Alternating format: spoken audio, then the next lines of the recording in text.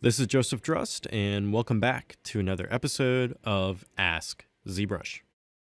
So we had a question sent in asking, is there a way to select a material that is applied to a model?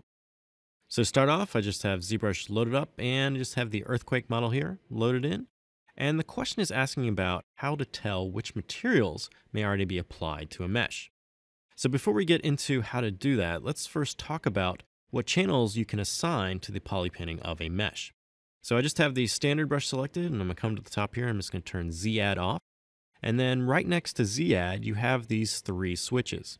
So you have mRGB, RGB, and M.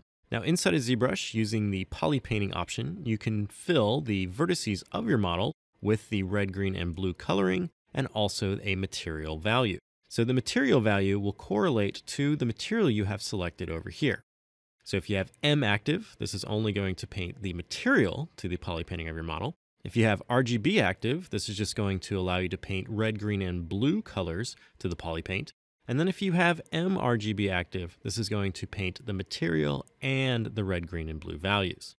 So as an example of this, we're just going to turn M on, and this is only going to allow us to paint with a material. And after we have this active, we're going to come over here and I'm just going to open this up and I'm going to select a new material. So I'm going to select this chrome bright material here. Now with this material selected and the M channel active, now when I come across the model with the standard brush and just click and drag, I'm now going to paint with that material. So it's using whatever material I have over here and it's applying that material to the poly paint or the vertices of earthquake. So now I can come and say, select a new material. Let's do this one here and then click and drag and apply that material. I'm going to come over and select another one. So maybe this orange and click and drag and apply that material.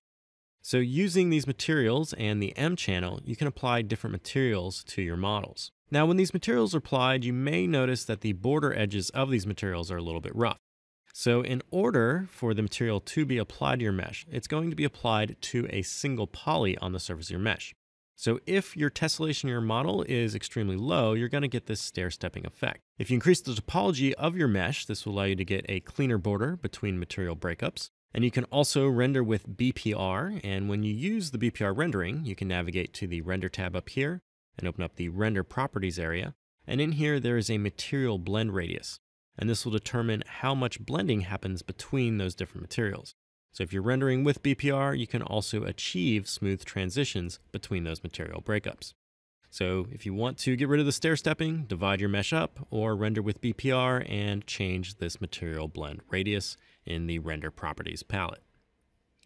Now after you have these materials applied to your mesh, let's say I want to go in and I want to start painting with these materials in other areas, but I'm not quite sure which material I selected. So some of these materials, like the sketch shaded materials, are pretty close. So if I draw one out here and then say I select a different sketch shade material and draw it here, they're pretty identical between those two materials.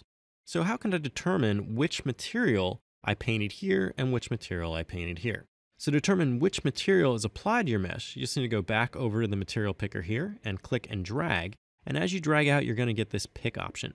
And when you hover over your mesh with this pick option, you're going to notice that the material on the side there is changing. So as I hover over this one here, you can see I'm getting this material. If I hover over this one, I'm getting this material. And if I hover over this one, I'm getting this material. Now, after you've hovered over the area of your mesh with that material, if you release, that will now be the selected material. So as I came over here and clicked and dragged across one of these materials, it's now picking that material. And after that material is picked, I can come through and paint with it again. So I can start painting with this chrome one here. And then if I want to paint with this material, I can come over here and click and drag, hover over the area where that material is applied. You can see this is now sketch shaded 2. I can now come in and paint with sketch shaded 2. And then if I come back over and click and drag and now hover over this one, you can see that this is sketch shaded 3. And so you can use this process to figure out which materials are already applied to your mesh. So that process again is if you have any materials applied to the poly paint of your model, you just need to come over to the material picker here, click and drag, and you'll get this pick icon. And then wherever you hover across your model, if there is a material applied, it will be the material that is now selected. So if I hover over this part of earthquake here, you can see it has now selected the skin shade 4 material. And then I can come across my model now and paint with that material. So if you have any other questions related to ZBrush pipelines or processes, please use the hashtag AskZBrush on Twitter. Happy ZBrushing!